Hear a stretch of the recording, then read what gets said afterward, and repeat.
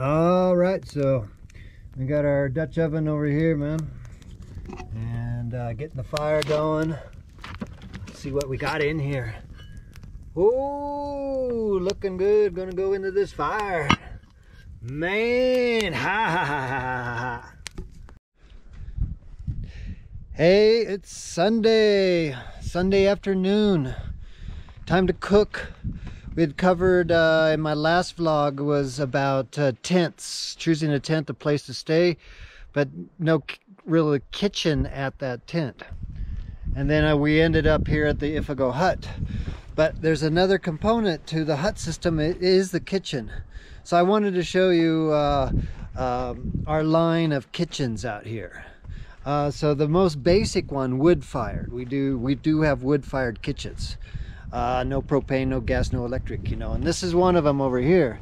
And this is actually another tent hut style that the man who built all this when he moved here, he built this right away for his own living space. So it's good. So we have a fence in the back. So if you need to get into a place to perch and build your camp and you're in a lot, if you can get your back against a fence, is the first thing. And this is all our materials that he found on site, and he just tossed up just basic wood and lashings around there. And inside, so he built up in there. So very important here to get the wind off of you so you can actually start to cook. And down here is his kitchen that he built. His supplies, Mamerto's supplies and such, is back in here, but he would spend the majority of his time in this little spot.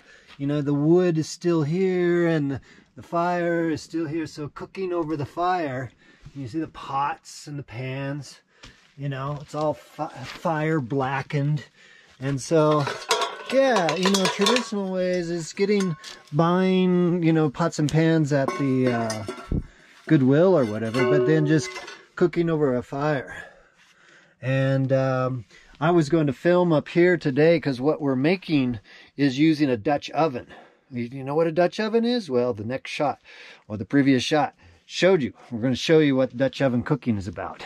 You know, so yeah. His style was here. Oh, what do you got? Weeds in here.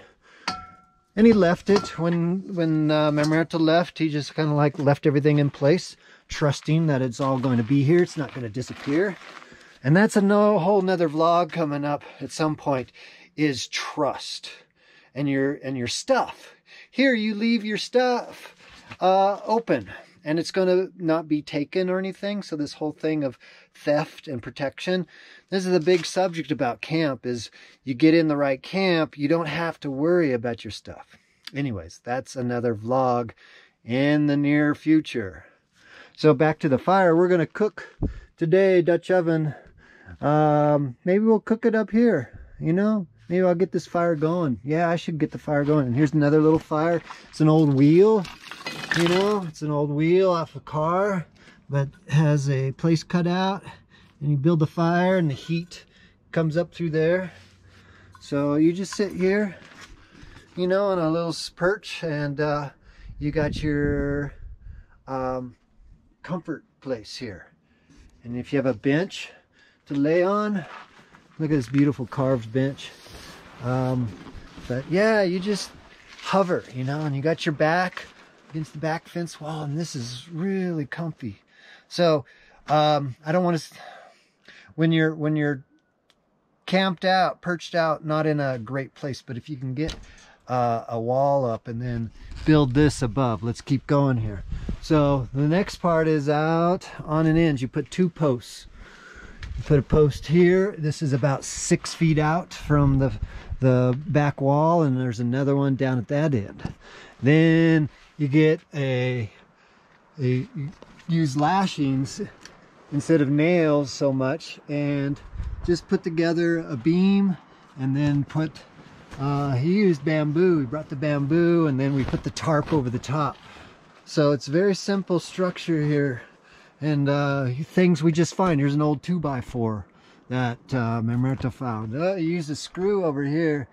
So you kind of, you know, tools. That's another vlog in the future, is what tools when you're really mobile living in a car, or maybe a truck with a trailer or something. Maybe you have storage. How much tools can you take with you? You can't take the shop. But anyways, yeah, so just lashing it together and getting a tarp that you get at the home center or such, and put those in. So yeah, our kitchen, this is our most basic kitchen at Camp Bulalaya, and you can practice with this. You know, a big part of kitchen stuff is cooking for a number of people or guests. We have guests over there in the hut, and we're going to make a meal all cooked by fire. And that's kind of an important part. And we've got our coolers, but we got our supplies, I should say. And they still sit. They're not moving. They've been like this here for a couple months. So yeah, things don't move in the proper camp. Wouldn't that be cool? You don't have to set the alarms and lock the doors and all that.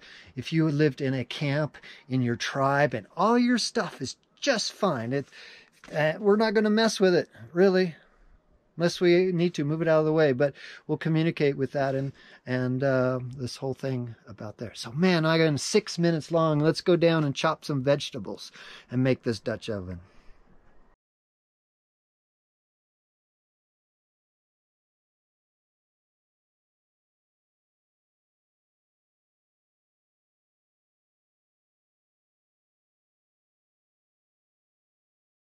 Hey, remember when the vlog early on I made this as into our kitchen? This is our main kitchen. Hi. Our main kitchen, I've improved today. I brought the table up. So it's mobile, you know, sawhorses, anything that holds it up. This is an old stool. I just put these planks in that we had up there above. They sat for too many months. And now look at this, man. We have a dishwashing station and a cooking station. Yeah, I carved this today and working on this. This is actually oak. And yeah, we got it for free. And then here, my Dutch oven, man. Yeah, so you build the fire and cook in here. So what do we got? Nothing yet. But we're gonna cook up. I got my supplies. This is gonna be vegetarian. You know, I find that cooking meat a lot out in these community kitchens creates grease and stinkiness, and then it attracts more rodents. So yeah, there's all these issues, huge issues about the so-called homeless kitchen. Yeah, most people say, oh man, this guy's a homeless man. And but yeah, okay, let's say I am a homeless guy, but how do I cook and eat out here when there's no running water around? All right, let's chop some veggies. All right, so yeah, I got my yams, beets, greens, cauliflower, canned stuff, and I'll start by washing up in our sink. You know, the foot pump sink, which is in another vlog. I show that these are the foot pump sinks because we don't have running water. So I'm going to wash up all these and then chop them up on the board. Hey, I got to get my knife. And I'm going to build the fire down here because I already have my wood chopping block. Yeah, let's, I got my kitchen knife here to cut vegetables, my bolo.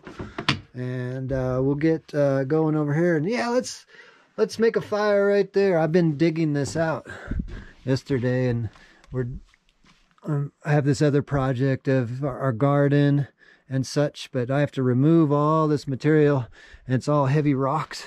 This is such hard work, people. You're breaking rocks apart. But I'm going to build a fire right here, and we're going to do Dutch oven right here in our kitchen, man. So man, imagine that, having a fire like right next to your house. Oh my. All goes into our compost. We have a compost system here too. I'll show you that. So yeah, we're primarily vegetable base goes into our compost bucket, which is right here. And I'm actually using the wrong knife. This is kind of a little out of control. Let me get a better knife, man. This one I could hurt myself. Take it back to the chopping block. But I got it all clean. Everything's clean in the kitchen right here. So yeah, I just put this back and So we'll get onion, and then we'll put it all inside down at the bottom of the Dutch oven, fill this up and layer it up. It will look really good. Minimal refrigeration. So anyways, you are experiencing, since you went, so many people and yourself have gone out and stocked up on supplies because of the pandemic, and so a lot of those supplies are starting to go rotten. So there's a huge amount of food waste.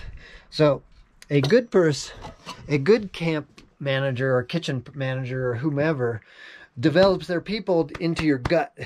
You eat what's going worst first, you know. Minimize the casualties in your food is by looking in your supplies and say, ooh, man, this thing's getting a little dim, and you know, most of the you know, the hyper clean people will throw it away, but no, we're going to eat it, man. So a lot of this stuff is the oldest. You know, look at it, these old leaves. I was going to cook up these greens bits. I still will clean it up. It's perfectly fine. It's got a little bacteria and things on it.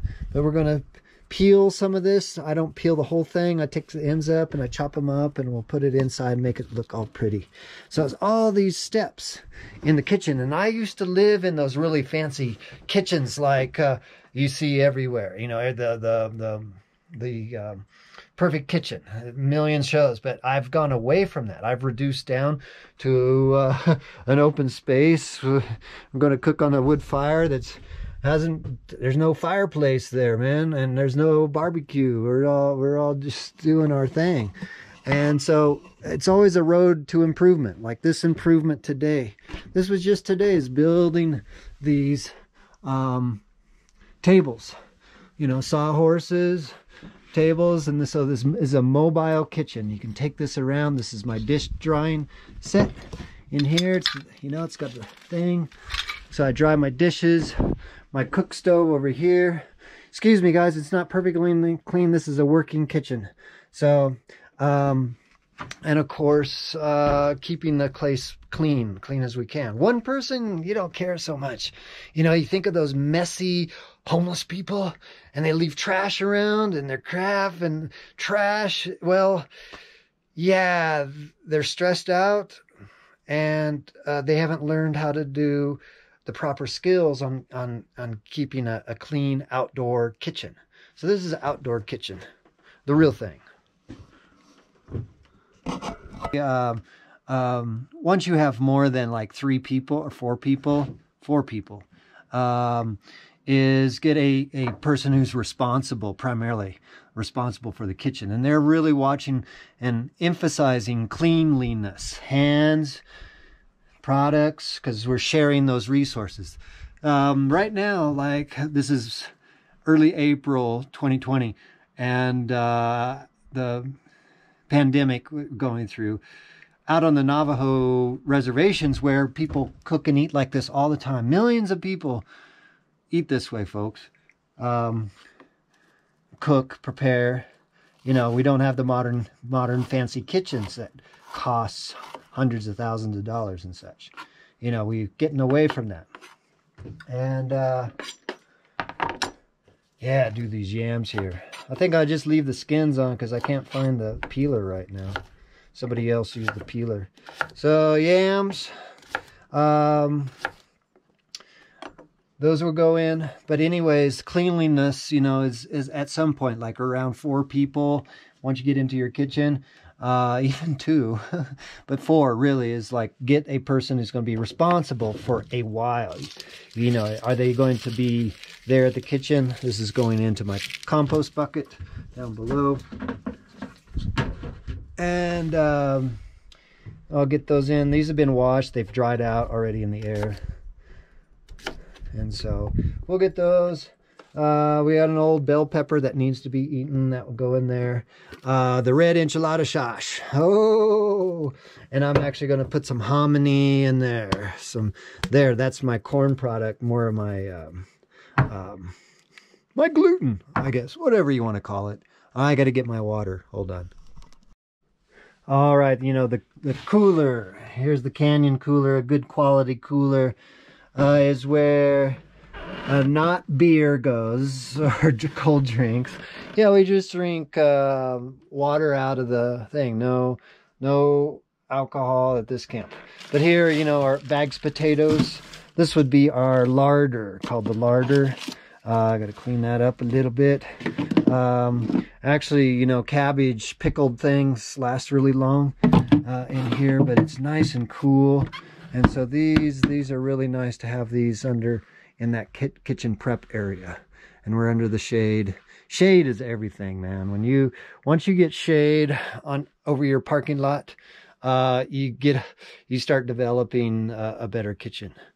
Oh, so I was thinking here, you know, I popped up indigenous and excuse me, homeless in the same sentence. Didn't mean to offend anybody. Didn't mean to offend anybody.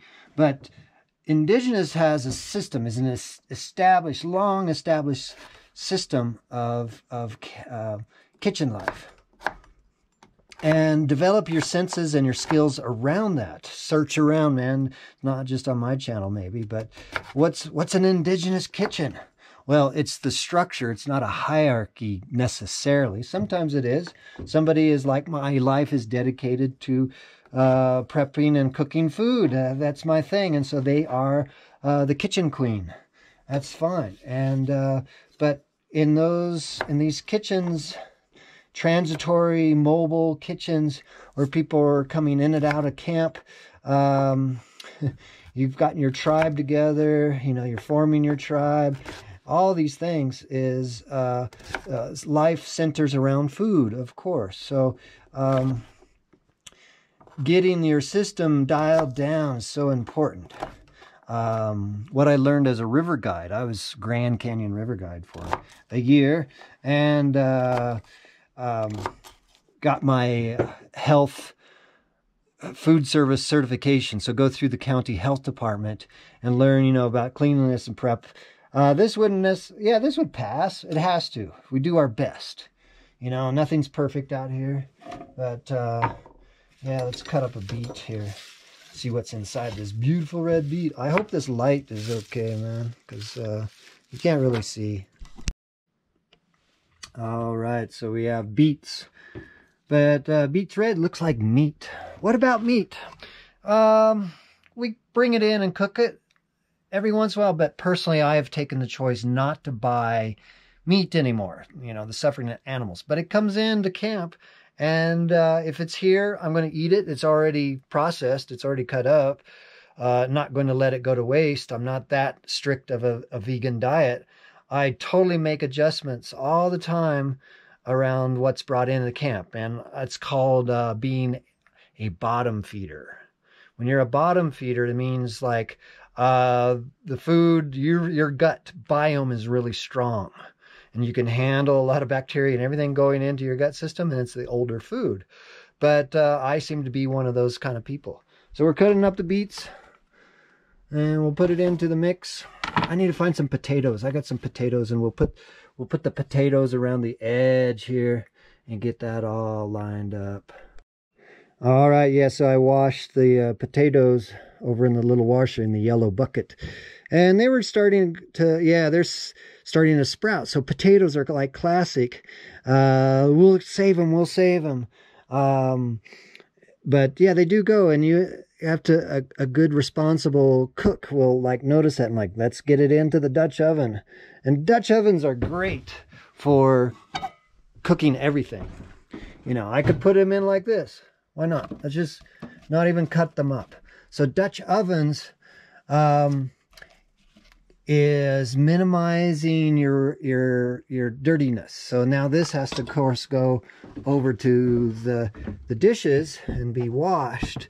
But depending on your camp cleanliness, you know, some camps will say, oh no, man, leave it there and cook more. So this is, yeah, a bacterial zone.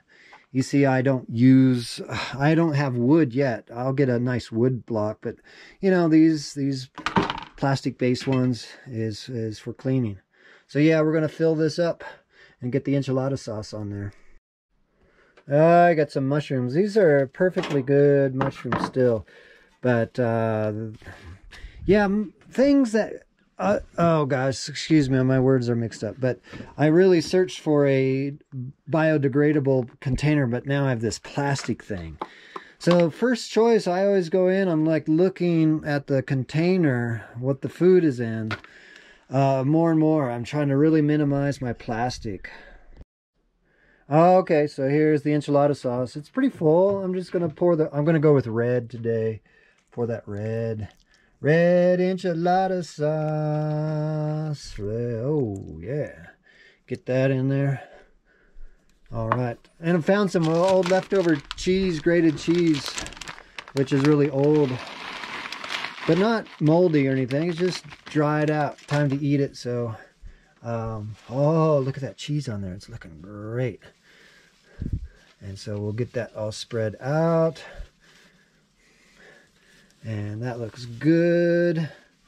2 people, this is like 3 days of food for one person. It's could be 4 days. So keeping this around, this is our food for several days is coming up right there. All right, tortillas. Generally, you think enchiladas have tortillas, and I decided not to because it's unopened and they're fresh, and so we're going to keep this for another meal. So I'm going to build a fire down here. First time ever in this spot against this rock wall, and we're going to cook our Dutch oven in here. So here's the thing I wish would happen. So, you know, so-called homeless people or vagrants or people out down by the river under a bridge like to cook, and but they get busted all the time by the police and such. Somebody complains because, yeah, many cases where big fires have been started by homeless people. So I wish that anybody in like the city, any city, would take a course from the fire department, and the fire department would teach them about how to do a safe one and actually have zones in the city. They doesn't have to be anything, but where people can build fires to cook food. So I grabbed some newspaper that was flying around on the street already, so no big deal. And I try to do it with just 2 pieces. And I build like a little thing there, a little pyramid here. So I got my wood. Let's build it up. Got some debris, put that in here. Small sticks. Building my little nest. And you actually build a nest. You see my nest? I hope you can. So I'm just building my nest. Maybe I'll just put it right here. There we go. Yeah, let's see if this starts. So many people are going to say at this moment, he doesn't know how to build a fire. But I do, but I'm not being very neat about it at the moment. Oh, there we go. Build these chips. Then we'll get a few others around here. Oh, there we go. Now we're making the little house. The little house on the prairie is going to go up and cook us some food. Oh, do. And yeah, that's why I love this Eagle lighter, man. It's just it's every intent. It's like we're gonna have good food and sing, hey. So we'll get our fire lit up there, man. Don't you love Zippos? Yeah, just get in here.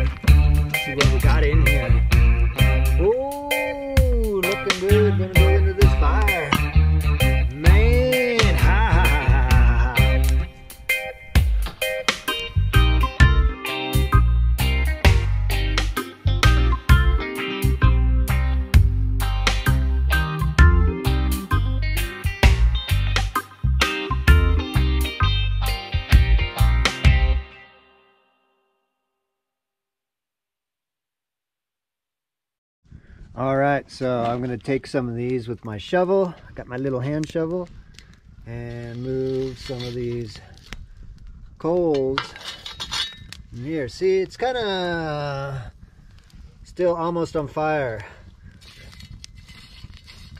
So yeah, these will burn out pretty quick, but yeah, time to, oh, the dog likes it.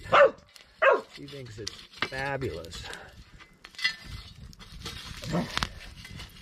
And move this onto here. Woo, baby. Hot. Yeah, getting those up on there. Whoa, whoa. Hot, hot. And then, remember that pot holder I made? I'll use this temporarily. But move it on to the coal bucket. There we go. Oh, it's a little uneven. I'm gonna fix that. Hold on.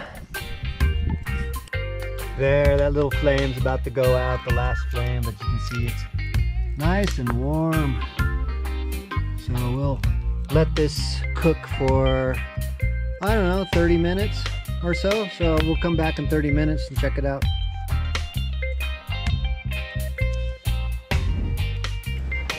Oh wow, yeah, that's hot. Super hot. Nice. I think success on this one. Yeah. Give the thumbs up, like, share, subscribe to the Crazy Uncle. So it's been cooking, 20 minutes or so, maybe.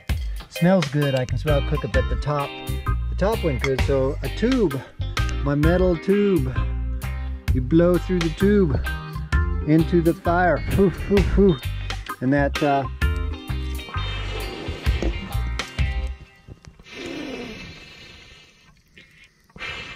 keeps it warm. So it's a good tool to have. Get yourself a tube. Been working on that to go with our meal out there. So yeah, it's just cooking off here at the end of the deck. I'm gonna take these nopalitos, these cactus, put those onto the fire here, and we'll roast those up. So yeah, looking good. Looking really good here. Lovely. Oh, you hear it? Cooking. I'm so excited. I gotta look. Let's take a look. Grab that thing. Alright, ready? Oh, look at that. Ooh. Yeah. Okay, we just let it go a little bit, but I'm done here. So we'll open this up and kick off the coals onto the cactus. But yeah, so good. And then I can grab it. And oh, close this a little more. Tippy, be quiet. But move it off the fire and off to the side. Let it sit there. Move our coals up. Maybe we can have an evening fire too, man, after having this wonderful meal. We'll just be up there. So yeah, I'll bring these down and cook up the cactus. I forgot to put the garlic in, but hey man, let's just throw it into the fire. Oh, get back in there. Get in there. There, we'll just cook some garlic. That will be good. Oh, where's that garlic? Oh, there it is. Leather gloves, man. Even with the holes in the fingers. There's my garlic. And looks like it's ready to eat. So we'll put that over there. So we got our nopal and eggs and that and our fruit coming together really nice. All right, the final test is eating it. Ooh, looks good. Get a scoop of this. Oh yeah, it's got the little cheese on top. Beets. Oh yeah.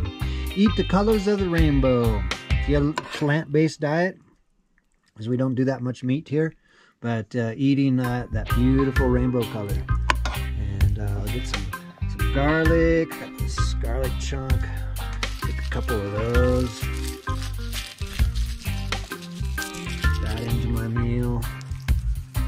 yummy. Look at that, potatoes right there. And the nopales is here. I chopped those up. Got those. So that will go on. So yeah, enjoy. Hey man, so thanks for watching this one on the video log of how to do a Dutch oven. Subscribe, share, tell your friends. Let's get the word out. You know, so especially those folks who are really challenged these days to pay rent, and they might be evicted and out on the streets. And what do you do, man? So this is my little bit of education for them. All right, peace.